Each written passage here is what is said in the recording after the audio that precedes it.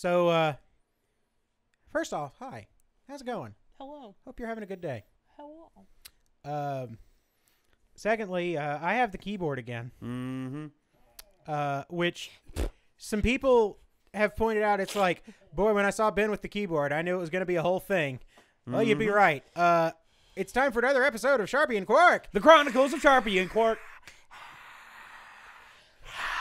I don't know. What do you want from me? This episode. Thank you, Dan Harmon. Wait, dang it. Oh, I hit the reload button. There's a reload button on here. Neat.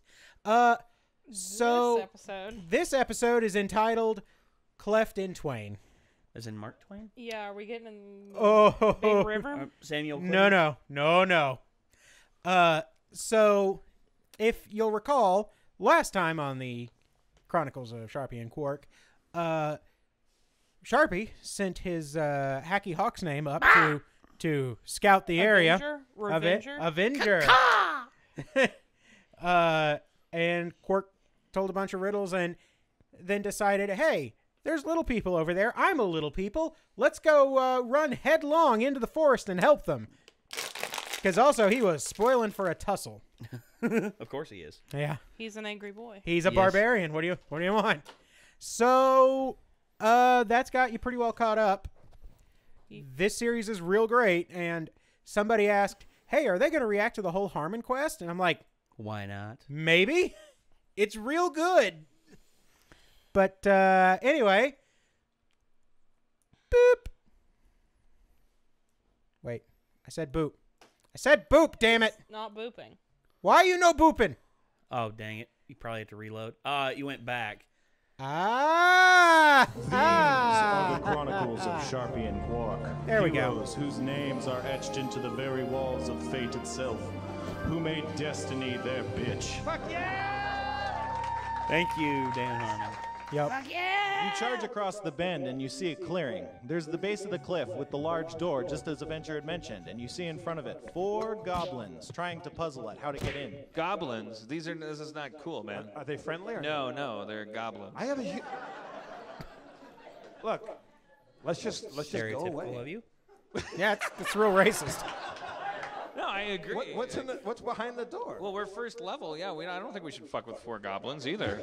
I gotta say though, my natural barbarian curiosity wants to know what's behind that door. If there's 4 goblins to try. Well, it's where we're going. Yeah. The scryer that told us to come Like here. the taped wrists and tie. How about It's this? yeah. Let me go talk to the goblins. You can't talk to I'm goblins. short. I'm short. They'll see me as one of their own. There's no talking to goblins, man. They're like monsters. I say, let's fuck them up. Let's go fuck these goblins up. So here's the thing. Wait, don't do it yet. Don't do it yet. No. I have a crossbow. I'm Goblins good with are great. a crossbow. You can Just speak goblin. Take one out before you fly into a rage. All right. So I want to fire my crossbow at All one right. of them. You fire a bolt loose from your crossbow. It whizzes past a goblin and thunks in the cliff side. Son of a bitch. This is time for my catchphrase, which is, No, sorry. okay, well, fly into a rage. right. I'm gonna go study magic. I mean, we go what are my Study chances magic. of taking on 4 goblins on my own? You can run up to one and hit it. Let's do it. Launching yourself at the goblin, you draw your sword and in a clean slice, slash at him.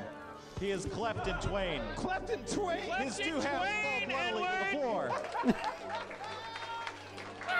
All right.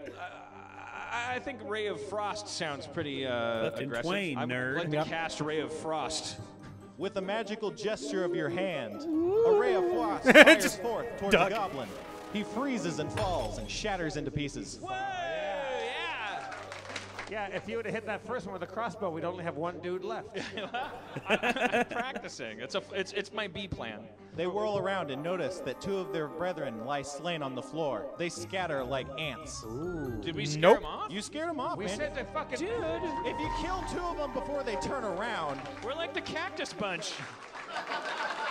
set in the rock surface is a large gold door and a large gold arch. Standing a good 12 feet tall, the door lacks any handles or hinges, but its surface is marred by scratches and cuts. Of course. Many men have been here before us and tried in vain, just as those goblins were. We're going to have to approach this with the minds of sentience. All right. So, Quark, I'm going to confess, I drank a little bit before the campaign. I have to hang a leak. Let's get inside. Well, I don't think it's that easy, Quark. The arch's keystone has a large pearl-colored eye whose lid is shut tightly. It appears to be made of a living material. I mean, Spencer, do I have any talents or skills that might? You can look around. You can maybe inspect the door. You can look on the floor. That's a skill. Looking around's a skill. I promise. Okay, I'm going to invoke my God-given right to look around. There it is. You see a small square divot on the ground. It looks to be about 10 inches square. I think there's a thing that goes in the divot, and that's like an Indiana Jones thing. Like If you have any stuff in your inventory, you can use it. Oh, nice hint. All right. Nice hint. If you have any A stuff in backpack your and a water inventory, skin you and can use it. Roll, a burlap sack of flint and steel. I got Vodka. throwing knives? Holy fuck. A compass, ball of twine. I can't stick my backpack in there. That's just stupid. What is this? Small 10-inch square. Use that. What is it? What does this say? Square what? Mirror. Mirror? Stick it in there. It's going to shine a light. It's going to shine a light. Why do I have a small 10-inch square mirror? Just for the Because hell of it? it's used for scrying sometimes. Oh, okay. All right. So a scry. Look, I'm no wizard, and I'm no human. I'm saying stick it in there. I think the sun's going to beam in there, and then Here's Indiana Jones- what goblins couldn't figure out. I put my small 10-inch square mirror into the divot That's so what that the she sun said. reflects into Shut the up. eyeball. As up, you have Quark. said it, it happens. The light streams into the eye. The eye winks open and the door disappears. Nice. You know what? Yeah. I got to say, Sharpie, let's just take this moment. It's like we can't lose. Womp womp. It's like we can't lose. Wah, wah, wah. Oh man, Jesus. it's I'm going to invoke my God-given right to look around. I would have loved to have heard their response if it had to be a certain time of day for the light to actually hit the eye. And so then, They were there at about mid-morning, I think. So, yeah. but just the idea was like, what do you mean? Harmontown, Harmontown. Yep. God, I love that. But Harmontown. it's so good, and the fact that they record all of this in front of a studio audience. Yeah, the podcast even is better. recorded live. It's even better. It's really good. Sharpie and Quark. Yep. And just the goblin just cleft in twain. Cleft in Twain. And they just lose it. The goblin is hereby cleft in Twain. Just But yeah, so Spencer does all the rolling for them Yeah. and can sort of tweak it as necessary to keep the story going. But it's mostly just Oh, so they don't have to roll? right, yeah. You give Dan Harmon the ability to determine his fate in an unrestricted world to some degree. Well, just remember, Fuck. I couldn't imagine him being turned loose in a D&D game. Like a it's literal like they D&D can't game. lose. It's true. Yeah. So, unfortunately, I wish there were a lot more of these. But this particular animator only did 3 of these as of I guess now. early 2016. Let's go look. Let's go have us 1 year ago. Yep. So, but yeah, and then we'll do that Wow. one. We'll do that one as a bonus. Yeah. We'll do the third one.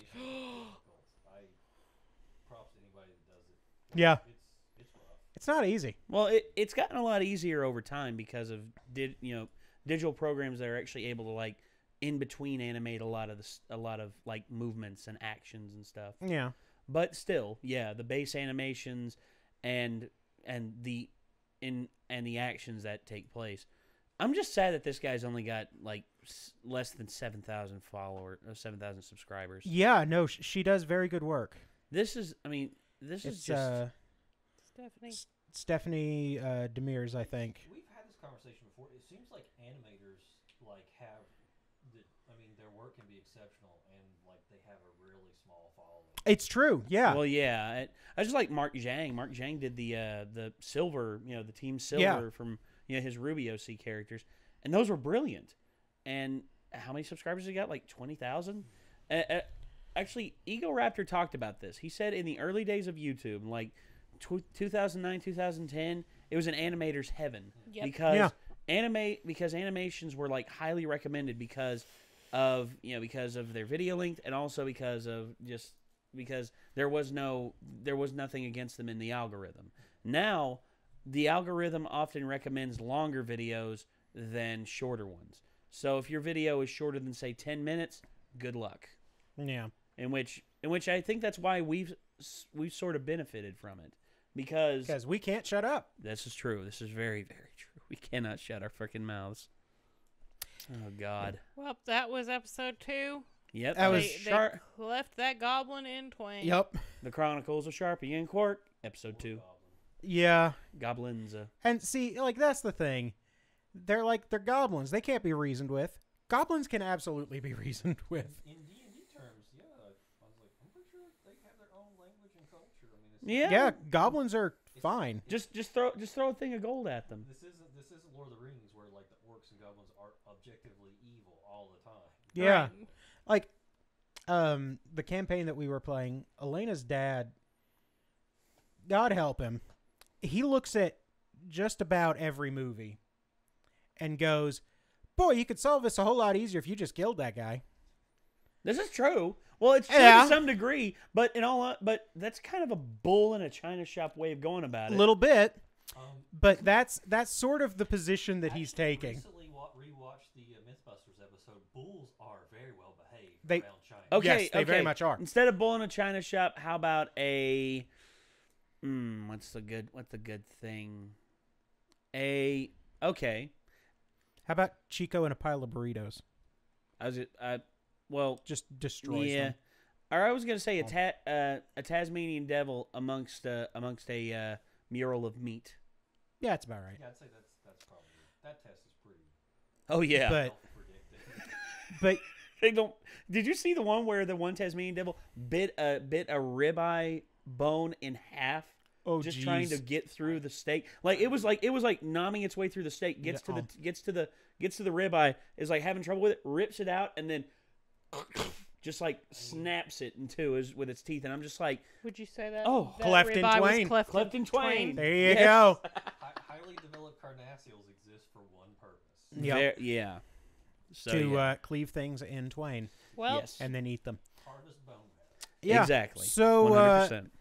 I know that the comment section is like, why are y'all watching these D&D videos when you could be making D&D videos? I'm like, Well, yeah. we have kind of. We did an Arkham Horror. I mean, which Arkham is- Horror is that's D&D on rails. It's limited D&D. yeah, It's it's like bowling with the well.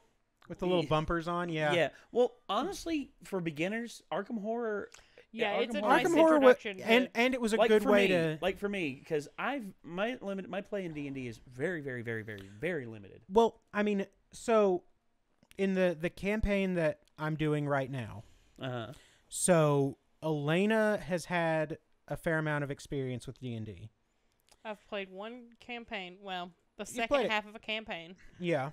and Um. the first half of a different campaign. Not even half. The first part of a different campaign, Mm-hmm. which Then was on hiatus.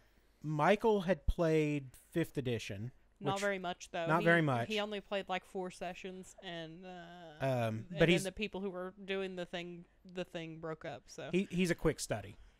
yeah. Yeah, he's very good at analyzing systems. So all right. and So would then- you say 5th edition is better? 5th edition is better than 4, but not quite as good as 3.5. Well, Anything's better than 4. anything's better than 4 for one thing. There you go. 5th edition, things have gotten a lot more streamlined. It's like 3.5 for beginners. Yeah, Okay. and like which is fair. good. there honestly. are things from it that I'm borrowing and like I like this idea. I'm gonna use it. Have they shortened the feet trees on a lot of stuff in 5th? Not so much. Well, great. That's one. That's thing they another really thing that need to I'm do. working on. Yeah. But Okay. Elena's dad played Second edition. 2nd edition, like some real OG shit. Well, you go back to the original version that was made by Gary Gygax. Oh, man. Versus what we have now. Yeah, and it's a world of difference. And then second edition was the kind of thing where you just made up a bunch. You made a bunch of characters because a lot of them were going to die. You always had about 3 or 4 ready to go. There you go. And then Elena's mom and Carly and Jacob had never played. And they've picked it up pretty well. Yeah. Like, we walked through character creation, and they figured out what they wanted to play. We did a couple of test battles, and they, that worked out pretty well. But then it's just like... The only thing they're a little unsure about is the role-playing thing, and that just takes practice. Yeah. Being able to realize that you can do anything is a little scary. Yeah, it is. And you don't want to do anything. Yeah, when you have too many choices, you can't choose. Yeah. And therefore, it's like you have no choice at all. But yeah, so don't worry. When we play, I'm saying this on camera in a video. When we play. Because that way I can't get out of it. It's like Nate with the hot pepper. Oh no, I'm not getting out of that. Yeah. I will own up to it. I'll help you guys out, and anything that. Well, like you did with Arkham Horror. I mean, there were things in Arkham Horror I didn't at first understand. D&D before? I thought you had played some. Back in the day, where there were a couple guys like in middle school, early Middle high school. We like pretended to play D&D, but we didn't really know. So you LARPed is what you did. Just like a and I larp. have a lot Okay. of the old like monster manuals and Firebolt. stuff just for the artwork and like the lore. Because I thought that stuff was cool. It is really cool. Yeah. It's Thunderbolt. neat. Firebolt. Yeah, lightning bolt. Lightning bolt. Magic But, missile at the darkness. You've played Skyrim. Skyrim's like D&D except in a video game. Yeah, I mean, well, I kind of understand a lot of the stuff involved. Yeah, like you all will be fine. It's intimidating to look at it first, but we'd get you through it. I mean, Jacob, who has an irrational fear of numbers, not a fear of irrational numbers, Just numbers. just numbers. He claims to not believe in math, That is not. which a is very funny healthy because he thing. knits. Which is not a very. He's- It's not very healthy. It's not very healthy. He is really good at the knitting you need to do for math. It's almost like if his teachers had taught him properly in middle and high school and he was motivated, he'd do well. Yeah, Womp womp. Public But- education strikes again. Well, no. Actually, there's certain forms of public education, like the Japanese form of public education, I just is mean far superior because rural. it's specialty. Because they actually, they don't tell you what you go into. You choose what you go into, and they have courses that are more tuned to what you are passionate about. yeah. Like, for instance, say Jacob was very passionate. Say Jacob's very passionate about knitting. Then they would make his course load more home ec based and more based around how to do knitting patterns, how to do different types of knitting, what different uses of needles. Like Has he ever designed his own pattern? No. Okay. Not really. I mean, he's done modifications on patterns, but he's never started from scratch, I don't think. Well, Okay. well, yeah, and you see. I now wish here- that's how it was here in the States, and I also wish that they would group by intelligence instead of age, because, well, not in full terms of say separating friends or anything like that, but you had the choice to move forward if you wanted to. You had the choice to move forward if you wanted to, if you were advanced enough. Sort But of if you wished to like stay back, a more go at your own yes, go at your own pace pace. type thing. Kinda Yeah. have that high school a little bit, like where like gen ed courses, like some people put them off. So Yeah, freshmen yeah, that's have some seniors in a gen ed course. Yeah. that's fair. And I took geometry and algebra 2 at the same time in my freshman year. So then when I got around to the higher level classes, I was at least a year behind everybody, sometimes 2 years. Yeah, I mean, So, I did geometry and algebra 2 as well my freshman year, and then actually, I was only required to take I think it was 2 years of pre-cal, and then in order for me to like get my just get a normal degree, I had to have at least 2 advanced mathematics classes, and I did them, and I was actually one of the 3 kids in my class that did not get an advanced high school diploma. I got a standard. Actually, I remember walking up there, and when everyone said when the principal was handing out the diplomas, he said with graduate is like with a oh gosh, I don't think they've done it. No, I wanted to check. Yeah, but I don't think they have.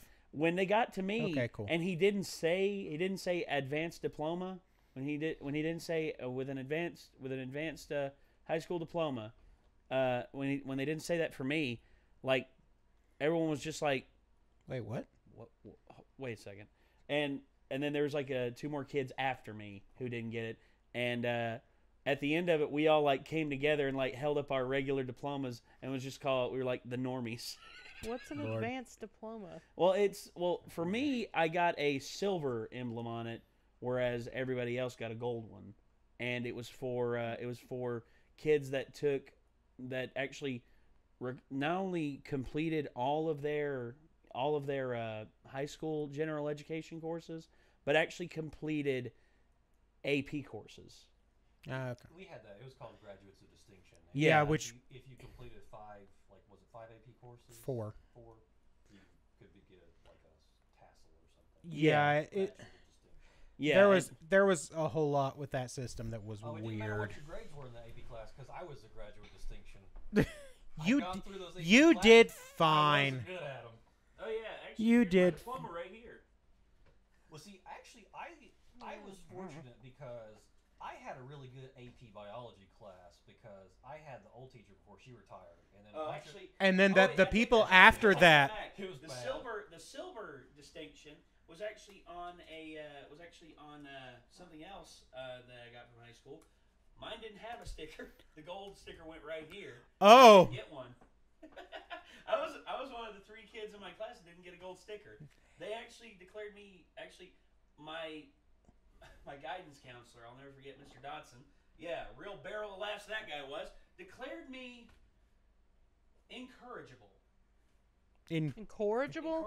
Well, not incorrigible. I don't even know the meaning of the What's the word? He really doesn't. Let's see. Gosh, I forget what word he exactly used. Not incorrigible, but uncorrigible, but it was something. It was incontrovertible.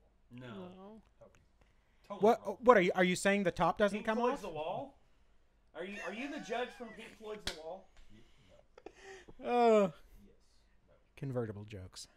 Incontrovertible. There's no need for the jury to retire. And the thing with us too is you didn't even, as long as you passed the class, you didn't have to actually take the test or pass it to get graduate distinction because. Oh, you didn't have to take the AP test? No, so it was total cheats. Like So Okay. So, well, All so right. Nate Oh God. said Oh God. No.